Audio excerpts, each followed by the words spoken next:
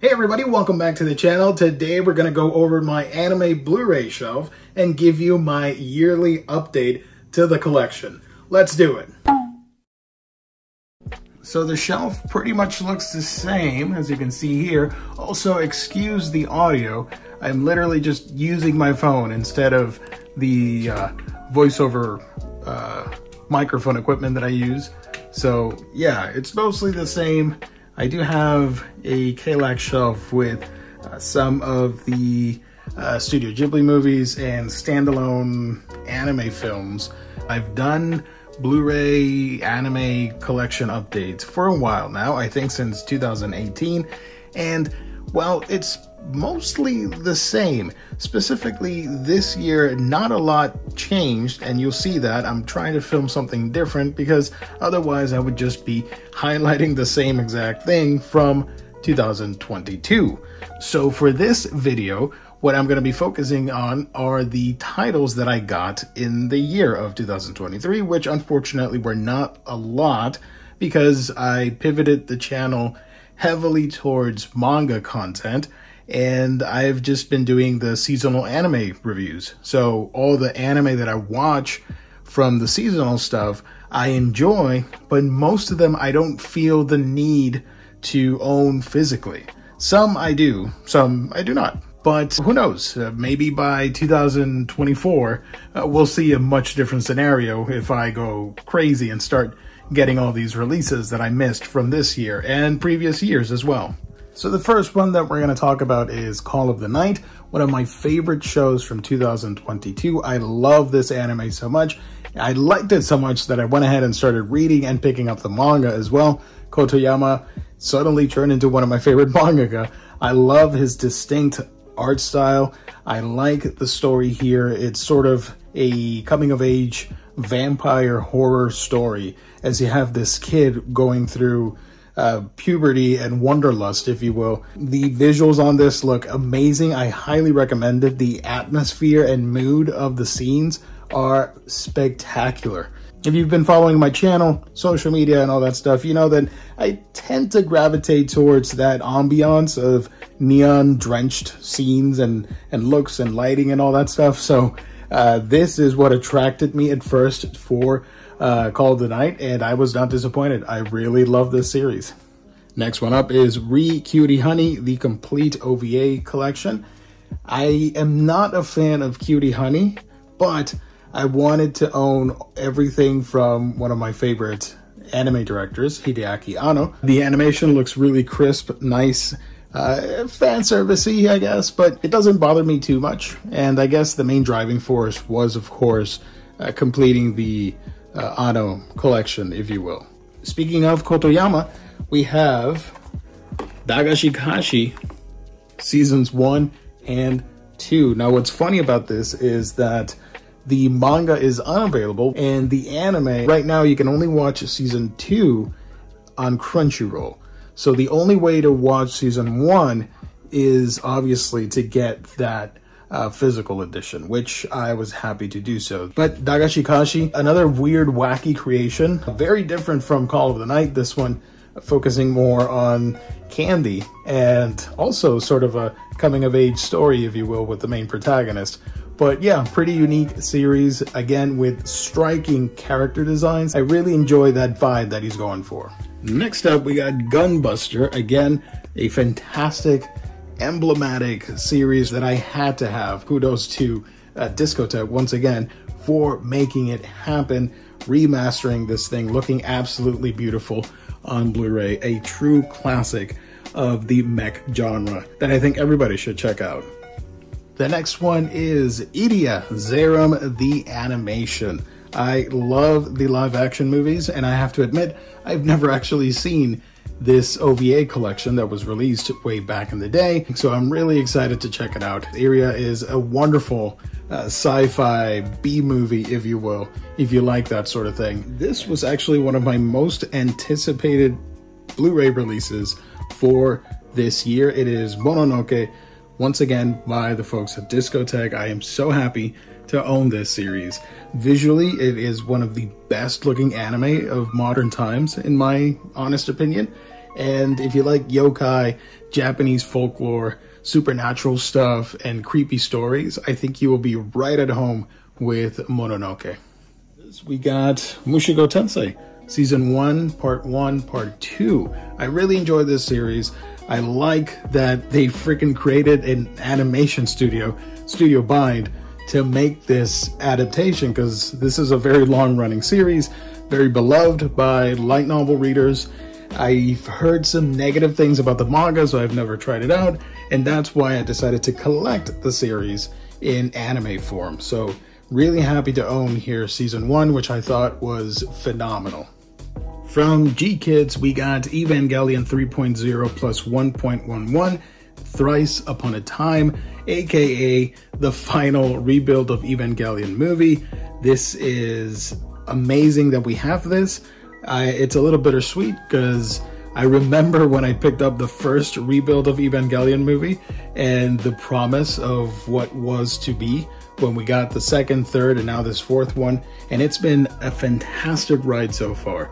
Arguably one of the most ambitious movie projects when it comes to anime, and the fact that Hideaki Anno was able to rewrite Evangelion and make something new accessible for people while still being confusing, dramatic, and fantastical as with the original series, which was such an icon for otaku worldwide. I think this is my only Viz Media release, but here we have Pokemon Champions Edition, the first season of the anime. Now, the FOMO in me wants to start collecting a lot of Pokemon on DVD and Blu-ray, but I gotta control myself because I don't really need it. I just wanted this set for the nostalgia because this is my gateway into this whole world of anime and manga. The first anime that I watched and fully recognized that this is anime was Pokemon. Back in the late 90s when we had the original big three, which were Pokemon, Sailor Moon, and Dragon Ball Z. I watched all three, loved all three, and I always regretted not owning the three series in physical media, and I've slowly been working towards building that collection where I have all that stuff that I watched from when I was a kid and all the stuff I enjoy now. Here is Ranking of Kings Season 1, Part 1. I am missing Part 2, which I've not gotten yet. I love this series so much. This was one of my favorite series from 2021 to last year, 2022. I think this is Wood Studios' best work so far, and it is a lovely adaptation that I think stands superior to the original. I love the art design. I love the character. Prince Boji is a phenomenal character and a role model for kids. He is just a fantastic bundle of joy, such a wholesome kid. And the story just really plays out like a grand European fairy tale with Japanese sensibilities. And I think they knocked it out of the park adapting the manga. So highly recommend it if you want to check it out. Sonic X from Discotheque Media. This is so fantastic. I love Sonic after Pokemon, also one of my favorite video game franchises. I love the character so much growing up. The Sonic X series is, in my honest opinion, the best adaptation of Sonic that we've ever had. I don't really care for the new movies or any of that stuff, but I love Sonic X, and the Japanese version is so great. If you're a Sonic fan, this is a must-own in your collection. I don't know if I mentioned this on the previous Blu-ray update video, but I finally got the Heike story, or the Heike Monogatari, one of the best shows that I've ever seen. I love this. I think if you're a fan of Japanese history, if you're a fan of folklore, if you're a fan of samurai-based stories, I think this is a must-own on your collection. It is a phenomenal interpretation of the Heike story as we follow the Taira clan and their fateful demise through the eyes of this young girl called Biwa. So if you're wanting something different, something that stands out, get the Heike story. Easily on my top 20 shows of all time. That's how much I care for it. That's how much I loved it. I highly recommend it. We got 2 more discotheque releases here. Urusei Yatsura. We got the first collection and the second one. So this would be up to episode 106. Volume 3 came out, and Volume 4 comes out soon after this video. So I need to get those to have the full Urusei Yatsura TV series. I don't own the movies, so I guess I'll slowly work towards owning those as well, because I really enjoy Urusei Yatsura, a fantastic, emblematic series from back in the day, brought back by the folks at Discotheque once again with great image quality and a fantastic physical release here on Blu-ray. Now, the DVD section is pretty much the same, except for one thing. This amazing series that I finally own for the very first time. I've seen it a million times, but I don't own it. And that is Tenchi Muyo. We got the first OVA series right here in this Pioneer remastered by THX release. And the reason for me to go back in 2023 and start collecting DVDs is that some of these series, unfortunately, are not available, and I don't think the interest is there for licensors to pick this up again, remaster, and put out on Blu-ray. I'm not dissing on Tenchi Muyo, but let's face it, it's not going to sell as well as a popular series like, say, the eventual release of Chainsaw Man on Blu-ray. And I know that Tenchi Muyo did get a Funimation Blu-ray release, but that is horribly out of print and really expensive. So I'm perfectly fine owning the DVD versions. I think it's a nice nostalgia piece. I love Tenchi Muyo. And here is the first set. Unfortunately, the little slip here is sun-faded, but what are you going to do? Follow that by Tenchi Muyo Ryo-Oki, the complete series. This is the Viridian set from Funimation. Another batch of 13 episodes. And the fun doesn't stop there. I also got the alternate series. We got Tenchi in Tokyo, the complete collection. This is from Genion back in the day. All 26 episodes, I want to say. All in one cool package. We also got Tenchi Universe complete collection, also by Genion. Same type of release here. Everything in one giant jewel case. And Genion also released the movies. I was going to grab them individually, but then I learned that later on they released this movie collection set of the 3 films on one jewel case here. So this is really cool. Now these next 3 items from the Tenchiverse are a little expensive. They are pretty rare. They're out of print. I don't know what the proper value is, because I've only seen a handful of them being listed on sites like eBay. So we got over here, you can see it, the Tenchi Muyo special, the Mihoshi special I should say, and Magical Girl Pretty Sammy. Both specials in one DVD set. This was pretty expensive, at least for my budget, but I wanted it, and there were only like 3 listings, or actually 4. I lost a bid on the 4th one. And out of the other 3, this was the cheapest one.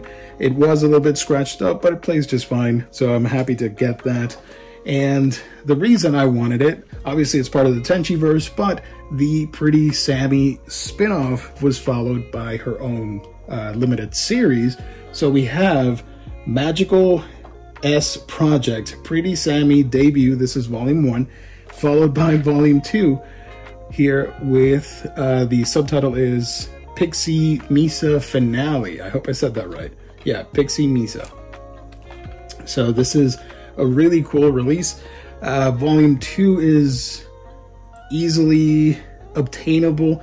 This one, you're going to have to fork up a couple bucks to get. So I am missing GXP on DVD, followed by The War of Geminar. I hope I said that correctly. That's on Blu-ray. I need to get that. And there's the AI Tenchi, however you pronounce it. That's an anniversary thing. I think it was an O&A of just mini episodes that together combine like to make like a 40-minute runtime.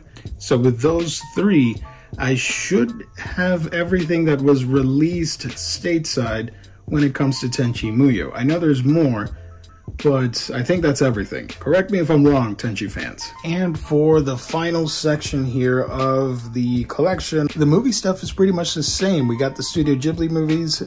I put out some of the anime films on DVD over here.